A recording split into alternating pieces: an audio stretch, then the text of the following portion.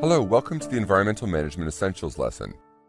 This lesson will help you understand the essentials of managing environmental impact and focus your efforts on the areas that matter most to your customers and save money in your factory.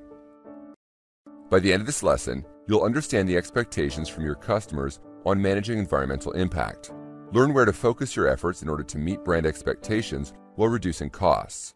Learn the 8 key principles for environmental management. There are 4 parts that make up an environmental management system: a policy or strategy that guides decision-making. This is a one-page statement signed by management that outlines the environmental goals that the company commits itself to.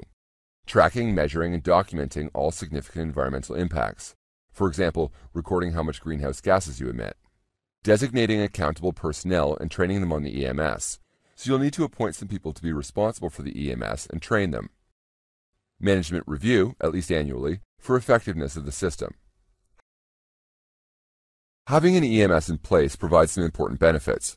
When a customer begins evaluating your factory's environmental credentials, having an EMS in place is the first thing they'll look for.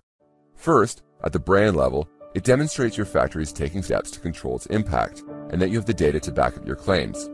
And second, at the factory level, an EMS can save money by helping you to reduce waste, energy, and water in your factory.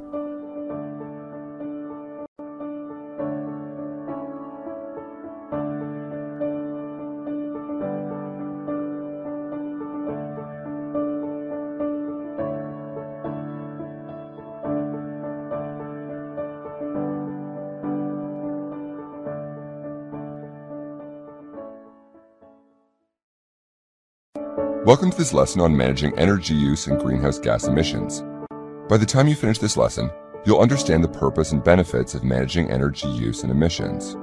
Be aware of the expectations of your clients and legal requirements. Understand the steps you can take to manage your energy use and greenhouse gas emissions. Leo is the manager of Westlake Apparel, a clothing manufacturer in Zhejiang, China. He's just gotten another call from Wearout, one of their biggest clients, about energy and greenhouse gas emissions. Wearout already monitors its own emissions, but starting next year, they plan to include the emissions their suppliers create in producing the clothes that Wearout sells. They asked that Leo begin monitoring his factory's energy consumption and greenhouse gas emissions so they can include them in the report next year. Leo has no idea what their greenhouse gas emissions might be. What should he do? Hire a consultant to calculate their greenhouse gas emissions. It's too complicated to do this themselves. Come up with a number that sounds good. Their emissions probably aren't very significant anyway. Figure out how to calculate their greenhouse gas emissions. Ignore the request. They're probably not that serious about it.